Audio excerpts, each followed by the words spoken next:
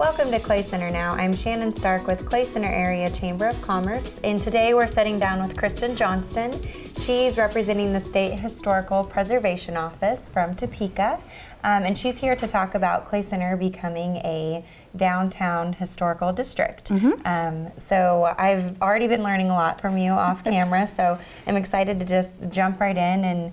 And you said you've been doing this for almost 14 years. Yes. At the end of this month, it'll be 14 years. That's very awesome. Congratulations. So hard to believe. So, yeah. Yeah. So you know the ins and outs of all this, and you're actually a historic tax credit specialist. That's correct. So working out of Topeka and focusing on Clay Center's downtown district, they've been working an ongoing process, working on a nominee for the downtown district to be considered historical. And what exactly has that process looked like for Clay Center?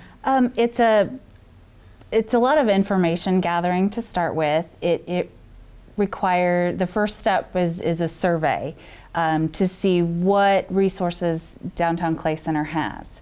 We try to, when we do a survey, we collect information, and then it's also stored online at Kansas Historical Resources Inventory, which is an online free database that anyone can access and become a user and upload their own photos and information. But it is a collection of as many buildings as we can document within the state.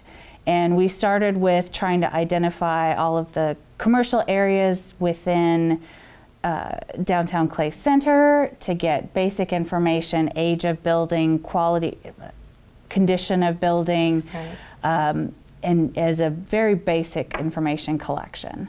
From there, our office works to sort of find the areas that have the most historic integrity. These are buildings that still sort of retain their historic appearance or their significance, or you know, are not like a 1980s building is not a historic building. Right. So, you know, those are in the area, but they would not be a contributor. So we try to find the best concentration of the historic buildings, and from there we outline sort of an area where a National Register nomination can be put together.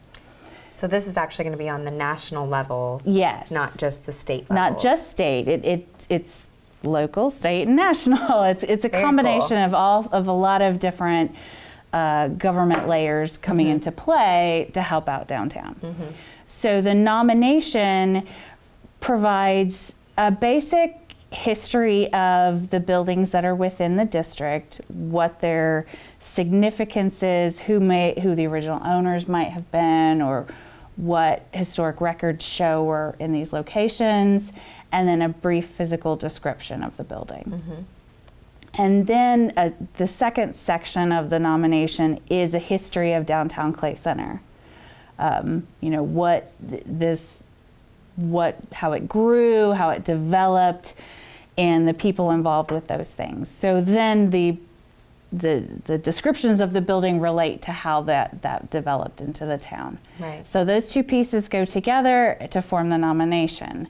That's then, once it's developed and ready to go, it goes to our Historic Sites Board of Review, which meets quarterly. And ours nomination was complete October 2019. It was, yeah, that's when it was completed, and so it's going to the review board this spring. Very cool. Yeah. Exciting. So once that happens and it's approved, then it's forwarded to the National Park Service, and they make sure we've dotted all our I's and crossed all our T's and have all our information there. And then once they sign off on it, then it's listed on the National Register. Very cool. So to put you on the spot, do you know exactly what is included for Clay Center's downtown district? I don't offhand. However, all of our pending nominations are on our website, kshs.org. I'll have to go check that out. And the nomination itself at the end of the history and documentation is usually a map that will show sort of the outline of the area. Of the best area that's the most historical. Yep. Very cool. So, and we currently have 2 buildings in town that are already listed. That's correct. So it's not an area, it's just the building, our courthouse and our library. That's correct. That's correct. Those are the ones I'm most aware of because they've done rehab projects in the past. Yeah, they've definitely benefited from being listed with the historical society. So very cool. Good. So kind of just what will this mean for the community and for the business owners? I mean, I see a lot of opportunity with it. What it allows, I mean, there's a couple different layers. You know, the first layer is listing on the National Register. The register itself is a list of places that are important to the history of our country. And so it is... kind of puts you on the map. Exactly, exactly. Sometimes we tell people, like, it's just a list, don't worry about it. But it's also a really cool thing to be on, that this downtown represents a piece of American history. Yeah. And that's something to be really proud of. Yeah. That your downtown reflects how this area developed and grew, and still shows that today for lots of generations. Well, and I think a lot of, like, our Courthouse Square and how we still have a vibrant downtown right around our courthouse definitely is something to be That's great, noted. Just driving down here today, there was no place to park, and that's an awesome problem to have in a downtown courthouse square. So very good. Well, we'll be right back after this break to learn more about some of the benefits about being a downtown historical district. Count on our team at Eagle for reliable internet, TV, and phone, because keeping you connected is what we do. Eagle Communications, our community connected.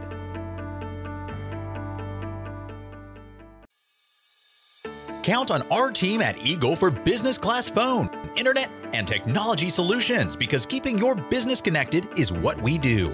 Eagle Communications, our community connected.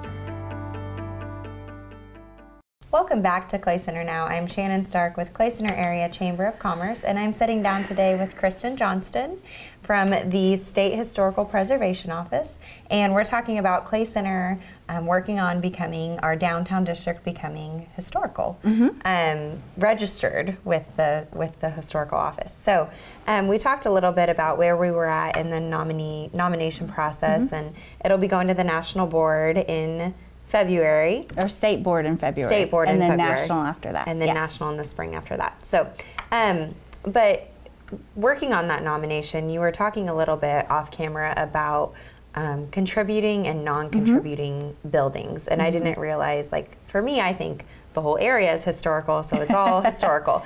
So if you could explain what that really looks like. Sure. A district is a defined area. And within that area, you're never going to find everything exactly the way it was in 1950. Things change, buildings change over time.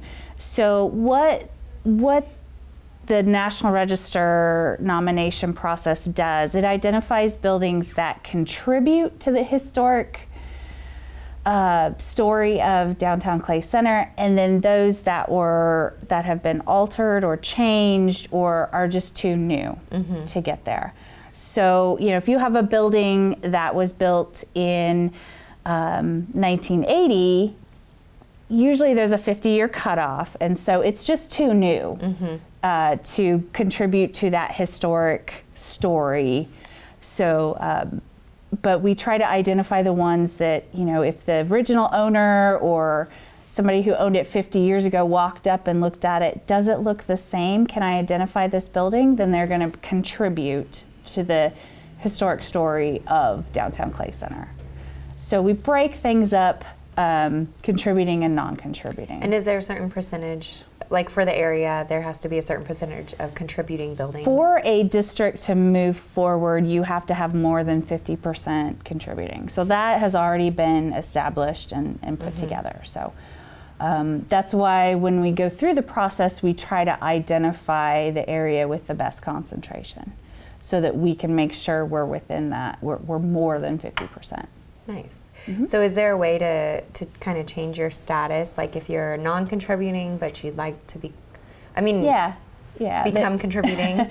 There is, as we said before, there's that description, physical description, and that's at the time that the nomination is put together. And buildings have covers on the front, or have been changed. You may be listed as non-contributing, and you may be able to take that cover off the front and the historic facade is underneath. And then you can apply through a process in our office to get your status changed to contributing. Likewise, if you have a building that has a fire and has to be torn down, then that no longer exists, and so that would become non-contributing. Now, this is still a documentation process, so we'd still have a physical description and a history and those kinds of things saved in our state archives and the National Archives. But that building would then become a non-contributing part. So things can change back and forth through the process. Yeah. So if you are a contributing building, what does that mean? What are the benefits of them being listed on the register? Contributing buildings in a district share the same benefits as being individually listed, like the courthouse and the library. They are eligible to apply for the tax credit program and the Heritage Trust Fund grant programs that are offered through our office.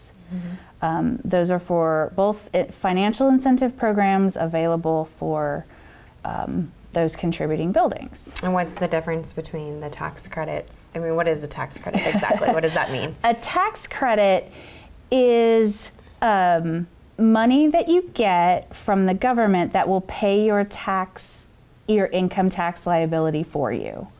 I always like to describe it as having store credit. So if I have store credit with a shoe store and I go to buy a new pair of shoes, my credit, it's not like a deduction. It doesn't make the shoes cheaper. It pays that for me. So this is like having store credit with the Kansas Department of Revenue for the state tax credit. So you would do a rehab project and maybe get $10,000 worth of credits, and then that pays your tax liability for you for 10 years or until you run out. If you're a nonprofit, like the courthouse and the library have both used this program, you can sell those credits for cash that comes back to you. So to anybody who's interested who pays state of Kansas income taxes. There's also a federal tax credit program, which works a little bit differently. It's just for commercial buildings that are spending more than a specific financial threshold, which is kind of a complicated process. And when people are interested in that, we prefer them to call and talk to me and walk through a process before we figure out which bureaucratic paperwork mess we're going to start. But the federal tax credit provides a 20% federal income tax credit that you get to piggyback our state 25% income tax credit back. So you can get 45% of project expenses back, coming back to you in tax credits. For doing a historic rehab project. So if you're a contributing building in the downtown area, there's definitely some benefits to that. Definitely some good financial benefits. Very cool. Well, right after this, we'll actually talk about the grants that are available after this break. At Eagle Marketing Solutions, we believe your advertising should be as unique as your business. Because if it's important to you, it's important to us. Call Eagle today for your customized marketing plan. Eagle Technology Solutions is the strategic advisor for your IT business needs. Because if it's important to you, it's important to us. Call today, Eagle Technology Solutions. Technology done right. Welcome back to Clay Center Now. I'm Shannon Stark with Clay Center Area Chamber of Commerce, and I'm sitting down today with Kristen Johnston from Topeka, talking about Clay Center downtown area becoming a historical district. So we talked a little bit about the opportunities that the building owners would see and the benefits, and we talked a lot about tax credits, but there's also a grant program available. Could you talk about that a little bit? There is a statewide grant available for all individually listed or contributing buildings. It's called the Heritage Trust Fund grant program, and this grant can provide 80% of a project's required funds. That's a lot. Up to $90,000. Wow. So there's a cap of $90,000 on that. But if you have a $100,000 project that you're facing, this could provide $80,000 to help pay for a historic rehab project. Super cool. So yeah, there's a 20% match to it. The catch is it's a competitive program. So grants always sound great, and then they're so hard to we have generally between 40 to 60 applicants each year, and we can only fund between 15 and 20. I mean, it's just we get requests for $4 million worth of work, and we only have about a little shy of $1 million to hand out. Gotcha. But it's still a great way to help buildings that are really in need. And because it is so competitive, they look at location, geographic location across the state. They will look at the greatest need. Someone with a hole in their roof is going to have a lot more need than somebody who wants to redo a kitchen, or something like that. So, but those you can apply every year for these grants. The applications are usually due November or December, and there are workshops throughout the year that property owners can go to learn about the application process and what goes into that. Oh, cool. So even if you don't get a grant the first year, you can keep applying. You can do preliminaries and get notes from our office on things like that. So it's a really great way to do some necessary repairs when you're really struggling. Yeah, very cool. And so talking about these benefits, the tax credits and the grant that's available, but I feel like some, building owners may feel like they may have reservations about it. And I'm sure you get a lot of questions of what does this really mean? And are you going to monitor everything I'm doing in my building and all of that? So how do you kind of handle that? I mean, how do you answer those questions? There is always a lot of hesitation anytime someone brings up a historic district or listing a building. And we always try to make sure people understand that it is still your building. There's not going to be a program that's going to take away your property rights. Right. And so, our grants and our tax credits are voluntary programs that you apply for. They're funding available, and there's rules that you have to follow because you're getting government funding.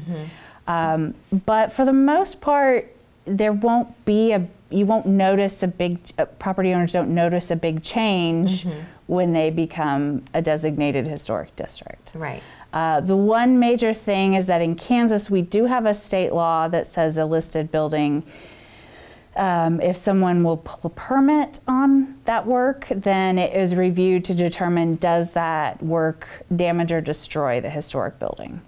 And so our office is given a way to comment on that. Yes, this might destroy a building. If you're going to tear down a historic building in your courthouse square, that would hurt the historic district. So we want to just sort of provide a pause to look and see, is there a way to modify the building? Is there a way to make it meet your needs? Sometimes, yes, it's structurally unsound, and we understand those things, but it just has that conversation in place. Right. And then again, that's just a recommendation of course. This is going to hurt your historical. Yeah. Ultimately, a permit, even with our comment, the city council can issue that permit regardless of what we say. So we have that may kind of go back to just changing they then may become an uncontributing building. Exactly. Right. Exactly. So if somebody wants to put a metal slipcover over their building because they don't want to do facade repairs, yes, we would say that damages it, but it could be allowed. Right. It just gives us a way to comment and say, hey, there might be tax credits or grants available to fix your facade. And things that they may not think of either. Right. Like, oh, well, if you did this, it would preserve your historical building, but if you do that, it's going to damage it. Yes. And I know that there's some people that are like, oh, I didn't even think to repair it that way or whatever. It just brings up the conversation and provides more options to the property owner that they can choose. Do I want to take this route or not? Very cool. So. And actually, our courthouse and library has kind of used these benefits some in the past. I know you said you've worked with them before. Yes, I've been to Clay Center a few times, and most of it was to work on tax credit projects with the courthouse, and then another time with with the library to, I believe the library specifically was working on making some ADA upgrades. So it's not, you know, these historic rehabs aren't putting a building in a bubble, it's making it usable in a way that's sensitive to the historic building. On the courthouse, we've worked on some exterior masonry repair and stabilization to make sure it still looks beautiful and is taken care of over Which the I years. definitely feel like our community enjoys and Good. is thankful for, for that to continue. Yeah, so we've been working on things with the local community for many years now, and I'm really excited that there's going to be a historic district so that people will be able to take advantage of this even more. Yeah. Very cool. Well, thank you for all you do for the last 14 years for our thank state. you. I think it's cool too, and I do notice when I visit other communities that they're a historical district and stuff. So, like I said, putting us on the map is exciting. It'll be fun. We'll hear later this spring if everything's passed, and hopefully some business and building owners can start utilizing some of the benefits. When we get closer, there'll be notification letters that are sent to property owners and all that stuff too. So we make sure everyone is aware of everything that's going on. Informed that it's official. That's right. And yes. Very cool. Well, thank you for sitting down with us today. We appreciate it. And I'm Shannon Stark with Clay Center Now.